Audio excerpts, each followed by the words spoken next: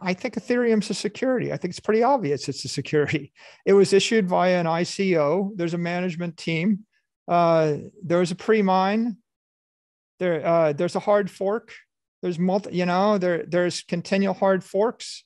There's a difficulty bomb that keeps getting pushed back. The difficulty bomb is going to wipe out the entire ETH mining industry. It's going to obliterate it, murder it, okay?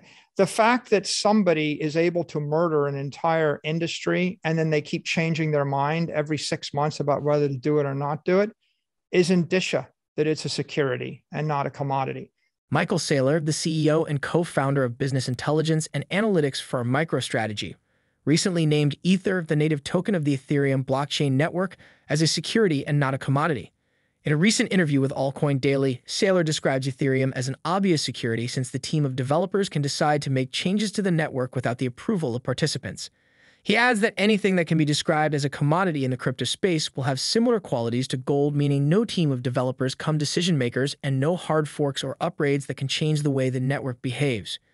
Since Ethereum has all these qualities, Michael Saylor is convinced that the second largest cryptocurrency network is a security, even though Ether and Bitcoin have been described as commodities by the heads of certain U.S. regulatory agencies and lawmakers.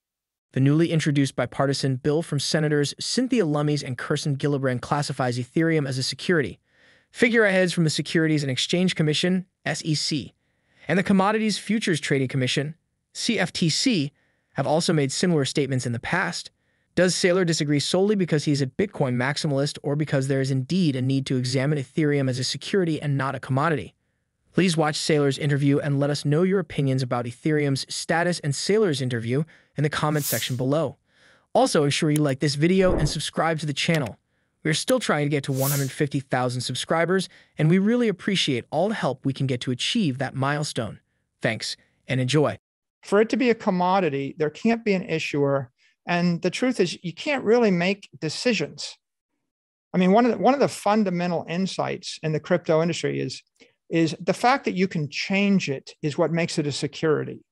So if you look at most of these cryptos where they have hard fork after hard fork after hard fork, the problem with a hard fork is that changing the protocol means that some development team is making a decision. And if you can change the protocol in a material way, you can change the monetary protocol, right? A hard fork can change the issuance pattern or can change the value of something. And so that makes an investment contract under securities law.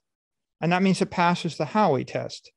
So what you want is a completely decentralized protocol where nobody can change it, even if they wanted to change it.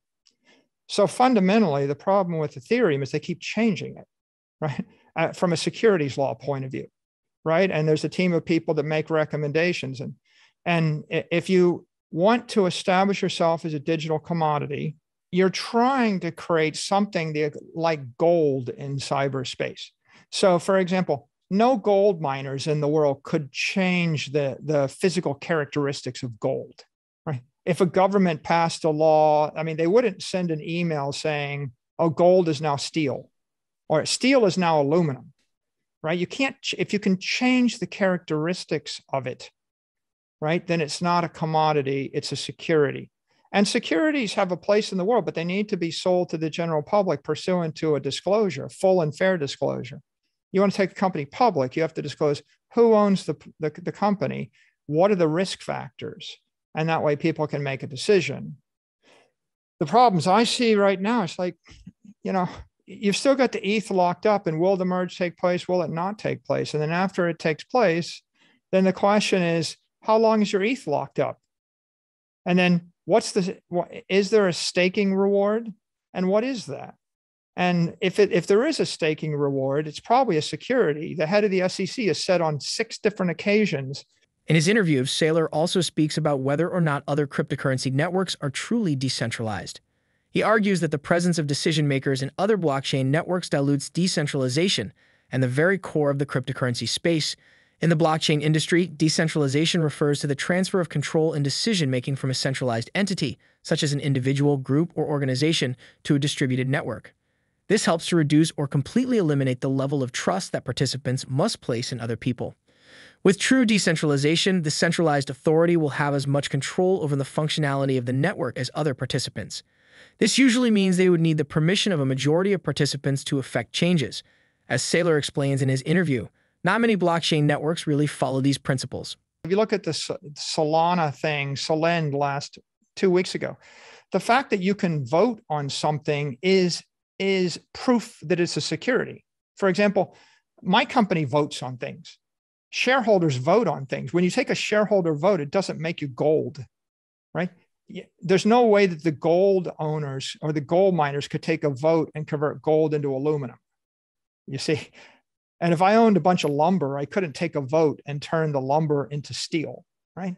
So ultimately, the challenge with these things is the ability to do anything. If it's truly decentralized, then you have to release the protocol into the world and not change it, not even contemplate changing it. In fact, one of the big problems with all these proof of stake networks is, in order to get them to work, they have to keep doing hard fork after hard fork. And the reason they're doing it is because they're putting the security into the software instead of into the hardware or into the physics. If you're relying on the physics of the network with proof of work, then you don't have to keep upgrading the software. If you keep upgrading the software, then someone's got to write the software. And when you write the software, you end up with this exploding complexity.